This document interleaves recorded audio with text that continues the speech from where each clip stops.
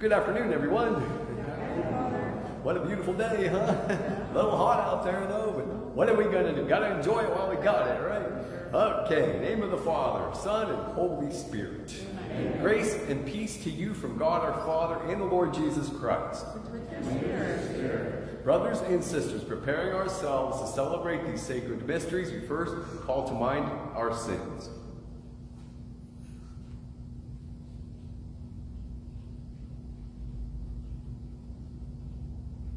You are the mighty God and the Prince of Peace. Lord, have mercy. Lord, have mercy. You are the Son of God and the Son of Mary. Christ, have mercy. Christ, have mercy. You are the Word made flesh in the splendor of the Father. Lord, have mercy. Lord, have mercy. May Almighty God have mercy on us, forgive us our sins, bring us all to everlasting life. Amen. Glory to God in the highest, and on earth peace to people of good will. We praise you, we bless you, we adore you, we glorify you, we give you thanks for great glory. Lord God, heavenly King, O God, almighty Father, Lord Jesus Christ, only begotten Son, Lord God, Lamb of God, Son of the Father, you take away the sins of the world, have mercy on us. You take away the sins of the world, receive our prayer. You're seated at the right hand of the Father, have mercy on us. For you alone are the Holy One, you alone are the Lord, you alone are the Most High, Jesus Christ, and the Holy Spirit, in the glory of God the Father. Amen. Let us pray.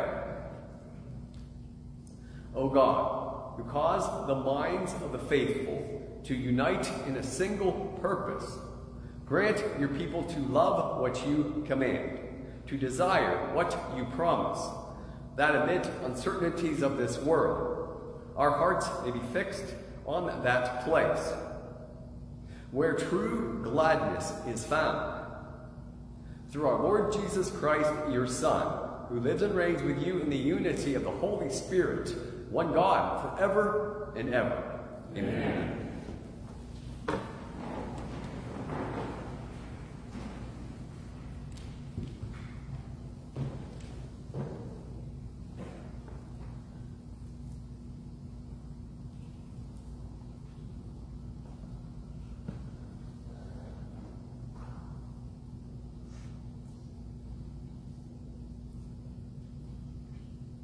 A reading from the book of the prophet Isaiah.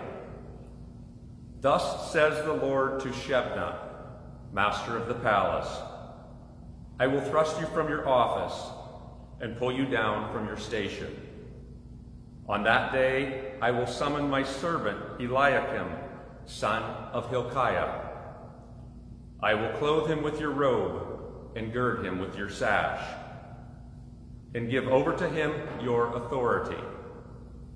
He shall be a father to the inhabitants of Jerusalem and to the house of Judah. I will place the key of the house of David on Eliakim's shoulder. When he opens, no one shall shut. When he shuts, no one shall open. I will fix him like a peg in a sure spot, to be a place of honor for his family. The word of the Lord. Thanks be to God.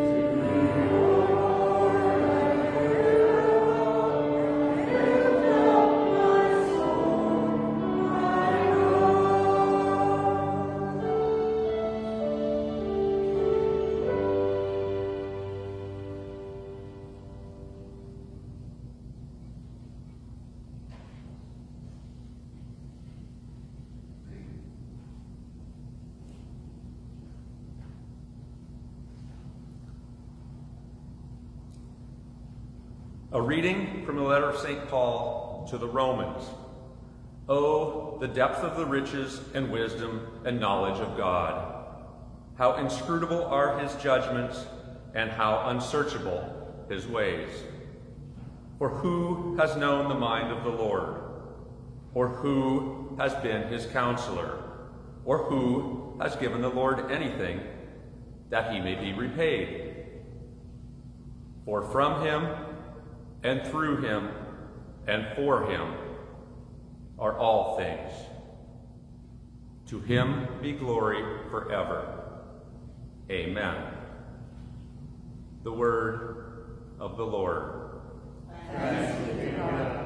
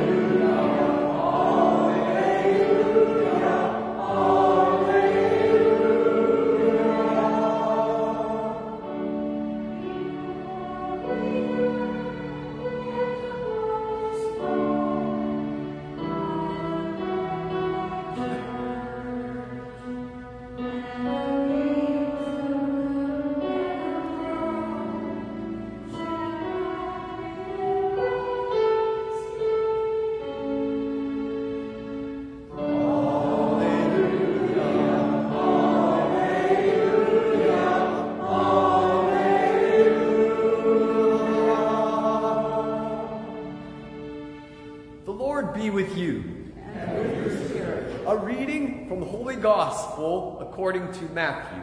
Glory to you, O Lord. Jesus went to the region of Caesarea Philippi. He asked his disciples, "Who do people say that the Son of Man is?" They replied, "Some say John the Baptist, others Elijah, still others Jeremiah or one of the prophets." He said to them, "Who do you say that I am?" Simon Peter said in reply, "You are the Christ, the Son of the living God."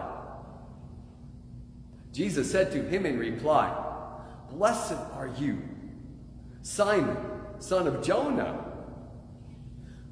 For flesh and blood has not revealed this to you, but my heavenly Father. And so I say to you, you are Peter, and upon this rock I will build my church, and the gates of the netherworld shall not prevail against it. I will give you the keys of the kingdom of heaven.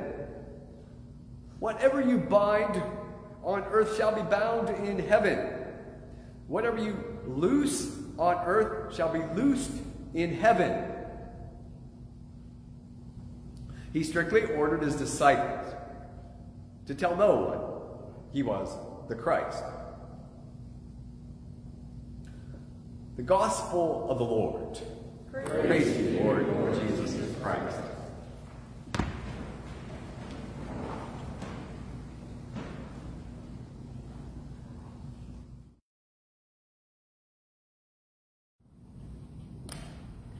I'm so excited about this. I had to show you this, and hopefully it's going to work. We're doing this on the spur of the moment, but it's a cool thing. Hang on.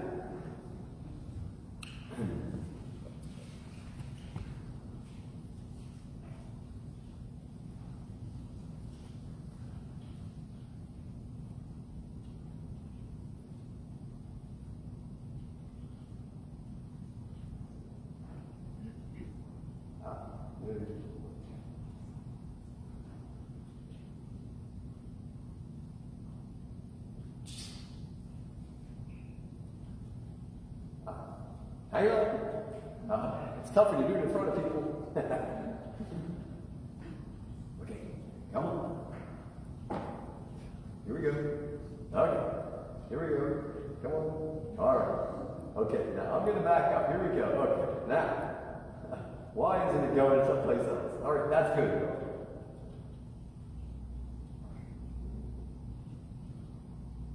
That's what I want to show. I was trying to show you something else. Okay, well, here we go. Now, Jesus lived in the Sea of Galilee, right?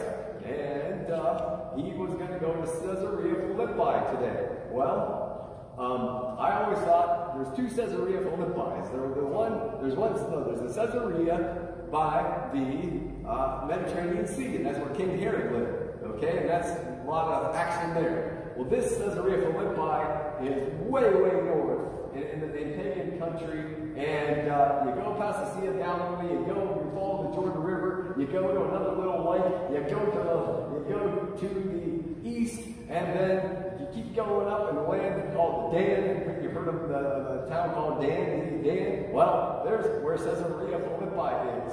And why would Jesus take them there, they wonder? And why would this be the big event where, they ask, who do you say that I am? And what does Peter say, right? And, well, first he's Simon. He's not Peter, he's Simon. And he says, they said all kinds of things, but he blurted out, you're Simon, you're Peter, right? And the gates of the netherworld shall not prevail against you. Well, where's the netherworld at, right? And where's Hades and all that? Down below. Well, this picture, I'm going to turn it bigger now. Okay, now this is Caesarea Philippi. There was an ancient shrine there, not Jewish or anything, pagan. Actually, the pagans there first did it, and then the Romans came and they built a shrine there. Because, well, look, you see that thing? That is a cave, a huge cave. And if you go down here, you see all that water? They said this is the beginning of the River Jordan. Well, the River Jordan flows, it goes in the Sea of Galilee, then goes into the River Jordan. But, so the beginning, I guess, of the headwaters, which makes you think about what's going on there, the source of life and source of all that, and living waters and all of that. But this whole thing about, they claim ancient writings from that time said that the source of the water came from that cave, and then flowed in and then went to the Jordan River. So as I'm talking, I'm thinking of all kinds of things, and maybe your mind is too. But what did he say to Peter? You are Peter, and on my rock, on this rock, the gates of the netherworld shall not prevail against you. Isn't that cool? I never heard of that before, but isn't that, I mean, there's a lovely picture of it. And so, death and Hades is not going to prevail over Christ, over Peter, over the church, right? Isn't that pretty cool? Okay, I just thought I'd have to show you that. And I'm glad it worked. Okay, we'll turn that off now. Okay, so, and then maybe think more. I've been thinking a lot about, I'll go over here so you can see me.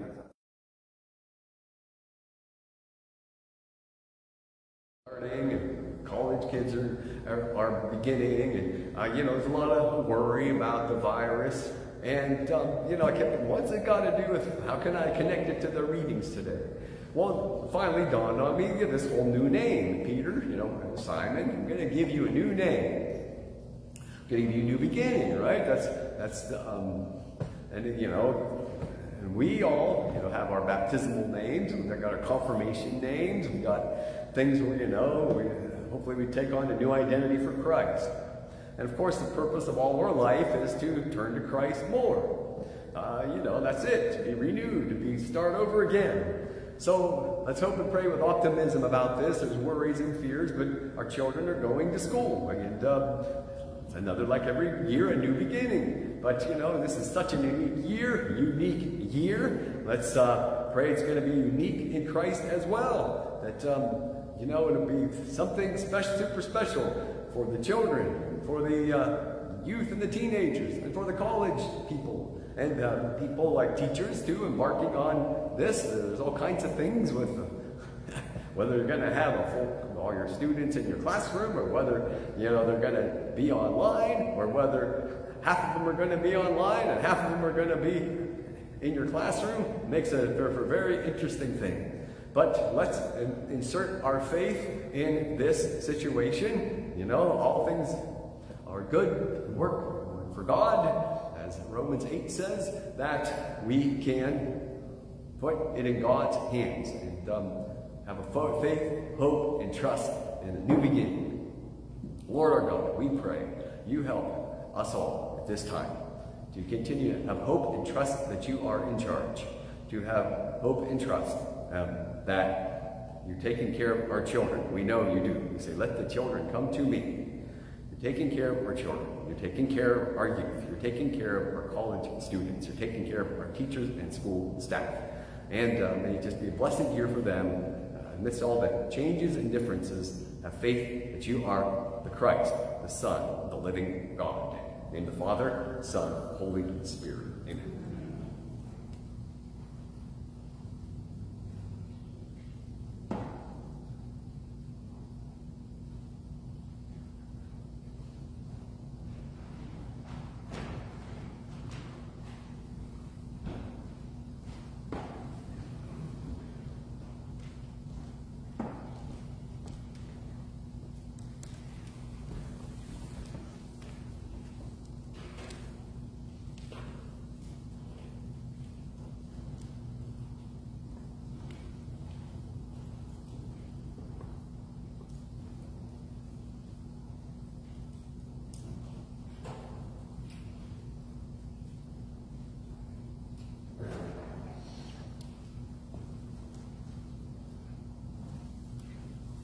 We stand and profess our faith.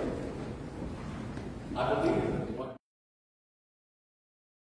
heaven and earth, of all things visible and invisible. I believe in one Lord, Jesus Christ, the only begotten Son of God, born of the Father before all ages, God from God, light from light, true God from true God, begotten, not made, consubstantial with the Father. Through him all things were made. For us men, our salvation came down from heaven. By the Holy Spirit was incarnate in the Virgin Mary, became man. For our sake he was crucified under Pontius Pilate, suffered death and was buried, rose again on the third day in accordance with the Scriptures. He ascended into heaven, seated at the right hand of the Father. He will come again in glory to judge the living and the dead. His kingdom will have no end. I believe in the Holy Spirit, the Lord, the giver of life, proceeds from the Father and the Son. With the Father and the Son is adored and glorified, spoken through the prophets. I believe in one holy, Catholic, apostolic church. I confess one baptism for forgiveness of sins. Look forward to the resurrection of the dead and the life of the world to come. Amen. With Christ, the Son of the living God, we offer our prayers. Our response will be, "Come, Holy Spirit, come." For Pope Francis, Bishop Persico, and all church leaders, that they may boldly profess Jesus as Lord and help others to come to know him, we pray. Come, Holy Spirit, come. For peace, that God may calm the storms of war and bloodshed and bring the human family to calm and cooperation, we pray. Come, Holy Spirit, come. For our nation, may God's will be done in the upcoming elections, we pray. Come, Holy Spirit, come. For a deepening of faith, that we may rely upon God's wisdom and not be trapped by our own plans and visions, we pray. Come, Holy Spirit, come. For our confirmation candidate, Luis Patricio, to be confirmed tomorrow, that the Holy Spirit will strengthen his faith in indescribable ways, that Jesus be by his side wherever he goes, we pray. Come, Holy Spirit, come. For all who are beginning a new academic year, that elementary, high school, and college students and teachers may learn together as they grow in wisdom and love. We pray. Come, Holy Spirit, come. That God will protect our students and teachers and all school staff from harm and disease. We pray. Come, Holy Spirit, come. For our community churches, especially Reverend Joe Short and members of the First United Methodist Church. We also pray for Father Felix and the members of San Antonio, our sister parish in the Yucatan, that the Spirit of God will renew them and guide them. We pray. Come, Holy Spirit, come. For our beloved deceased, especially those who have died recently, and for James S. Hornung and Barbara McIsaac, who we remember in a special way at this liturgy, and for all who have died recently. May they experience the love and mercy of Jesus and rest in his heavenly peace. We pray. Come, Holy Spirit, come. For any special intentions that you'd like to voice at this time.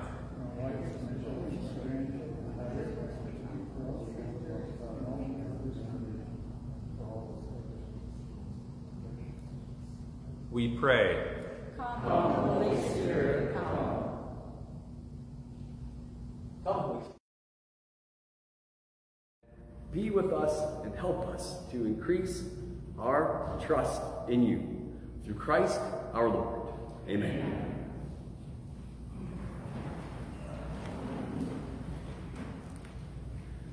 We're very grateful for everybody that gives to the church, and this is offertory time, and we have our baskets here that you can place the offertory in. If you're at home still, please remember, and thank you for sending us through either dropping it off at the rectory or sending it in the mail or the online giving. Thank you so much.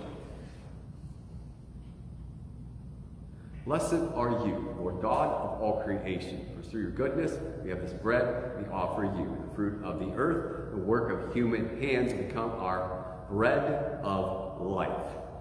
Blessed be God forever.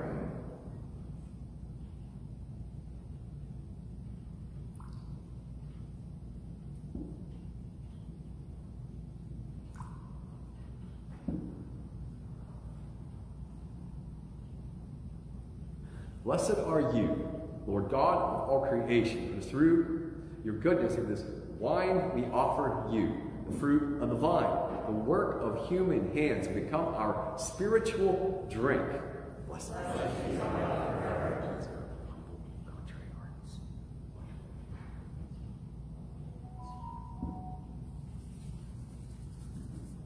Pray my sacrifice and yours be acceptable to God the Almighty Father.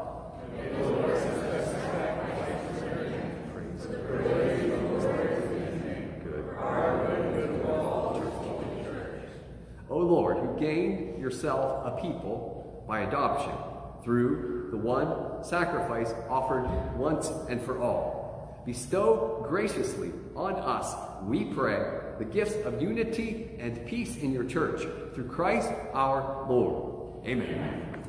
The Lord be with you. And with your spirit. Lift up your hearts. We lift them up to the Lord. Let us give thanks to the Lord our God.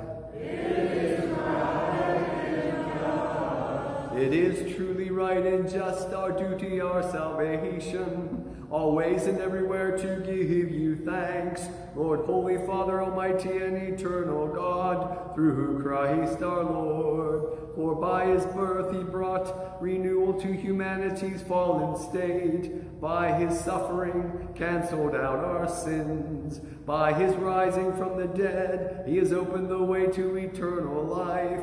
And by ascending to you, O Father, he has unlocked the gates of heaven. So with the company of angels and saints we sing the hymn of your praise, without end we acclaim.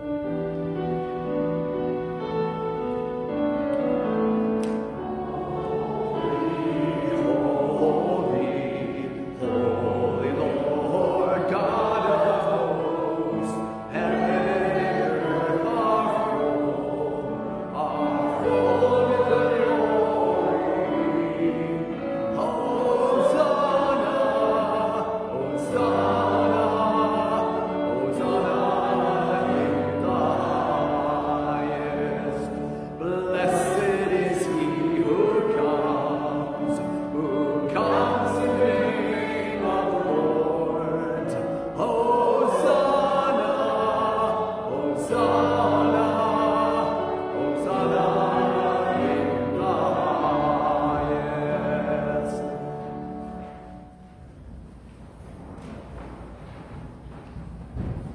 You are indeed holy, O Lord, the fount of all holiness. Make holy, therefore, these gifts, we pray, by sending down your Spirit upon them like the dewfall. They become for us the body and blood of our Lord Jesus Christ.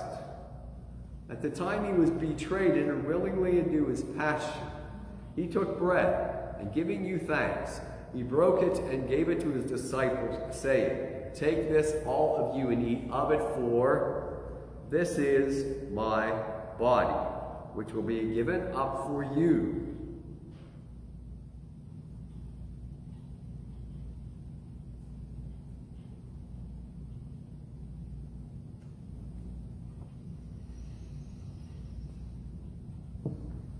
In a similar way, when supper was ended, he took the chalice, once more giving thanks, gave it to his disciples, saying, Take this, all of you, and drink from it, for this is the chalice of my blood, the blood of the new eternal covenant, which will be poured out for you and for many, for the forgiveness of sins. Do this in memory of me.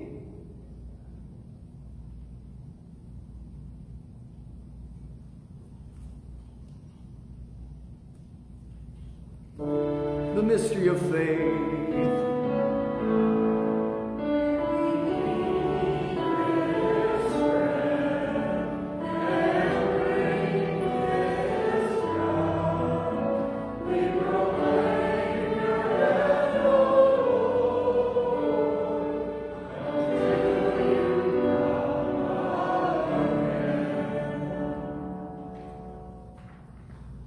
Therefore, as we celebrate the memorial of his death and resurrection, we offer you, Lord, the bread of life, the chalice of salvation, giving thanks you've held us worthy to be in your presence and minister to you. Humbly, we pray that partaking of the body and blood of Christ be brought together into one by the Holy Spirit. Remember your church, Lord, spread throughout the world. Bring her to the fullness of charity, together with Francis, our Pope, Lawrence, our Bishop, Bishop Donald, all the clergy. Remember your servants whom you called from this world to yourself. Grant that we who are united with your Son also be in a death like his and go with him in the resurrection of the dead. Remember all our brothers and sisters who have fallen asleep in the hope of the resurrection, all who have died in your mercy.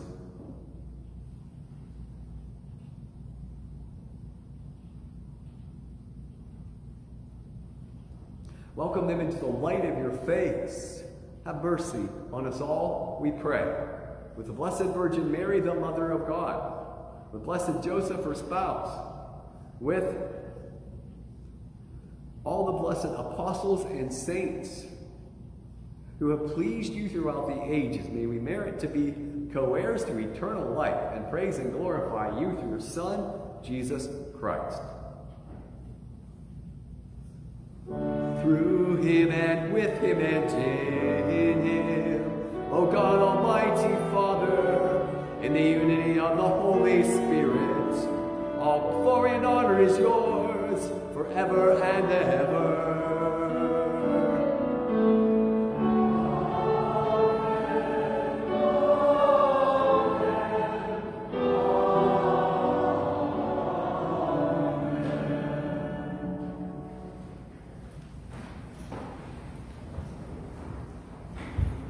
As Jesus taught us, so we pray. Our Father, who art in heaven, hallowed be thy name. Thy kingdom come, thy will be done, on earth as it is in heaven. Give us this day our daily bread. Forgive us our trespasses, as we forgive those who trespass against us. Lead us not into temptation. Deliver us from evil. Deliver us, Lord, we pray, from every evil. Graciously grant peace in our days. By the help of your mercy, always be free from sin and safe from all distress, as we wait the blessed hope and the coming of our Savior Jesus Christ. For the kingdom, power, and glory are yours now and forever. Lord Jesus Christ, you said to your apostles, peace I leave you, my peace I give to you. Look not on our sins, but the faith of your church. Graciously grant her peace and unity in accordance with your will, you who live and reign forever and ever. Amen. May the peace of our Lord Jesus be with all of you. And with your spirit.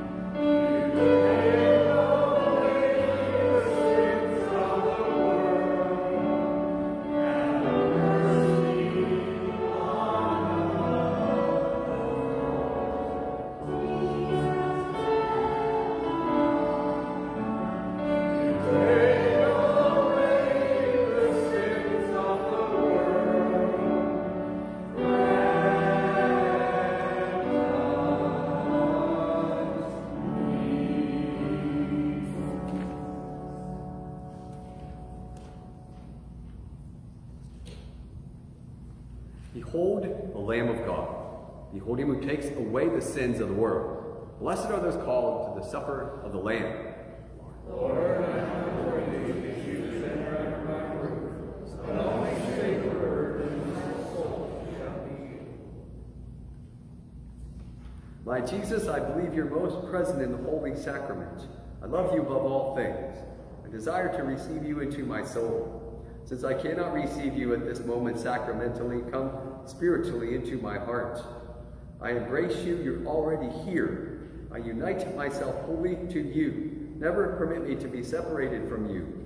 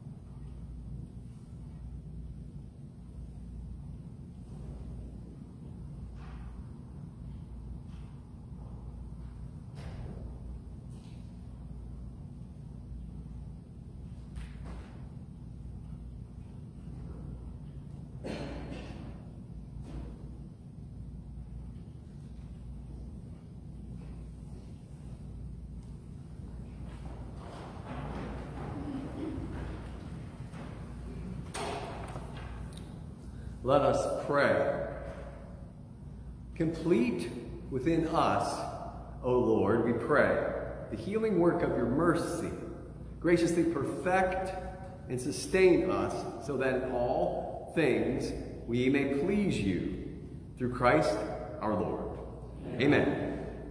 Last week we actually, at the 9 o'clock Mass, we had people downstairs with overflow, and we had to rearrange. Some of the things we have to do is, if that increases, if we get closer again to Labor Day, when school starts and everything, you know, we pray that, you know, more people might be coming, and we have to watch what we're doing here. Now, I'm looking over here especially, and I see it's empty on that side. So, and it's everybody's in the center aisle. But if somebody else comes, you're going to have to move down because we're only supposed to use the center aisle. So, so try to think about that too. And same thing with the communion line. You're supposed to be in a little bit more, like 3 feet or so, where those blue marks are, so that, again, the social distancing is more like even at the communion line. So we have to think about that, especially if more people start coming, and etc., etc. Okay, again, we continue to pray. We're grateful and happy for the teachers and school, and the first day of school, and college students. We miss college students, but we keep moving on, and we have a glorious new beginning. Next weekend, we're going to have the Missionary Cooperative Appeal. As you know, we usually have, in the summertime, a missionary come and talk about them and raise funds. Because of COVID, of course, those were canceled. However, those organizations still, you know, rely heavily on the money that they're given through that mission appeal. So next week we're going to have a little talk on missionary experience. I might talk about some of the places I've been and some of the things I've done, or some of the missionaries I've run into, and then we'll have a second collection and be mindful of course, our duties. As Pope Francis always says, we're all missionaries. So that's next week. There will be a second collection then for that cause. Thursday, we have Pastoral Council. And we're also praying for the Presbyterian Church and for Pastor M. Burdick. We're all to be praying for her health, because we've known, if you have known, I don't know if you've known, but you know, she's been struggling, battling with cancer, and now we pray that God's close to her and with her and the Presbyterian Church. The Lord be with you. God's blessings upon you, the Father, the Son, the Holy Spirit. Amen. Go in peace, glorifying the Lord by your life. Thanks be to God.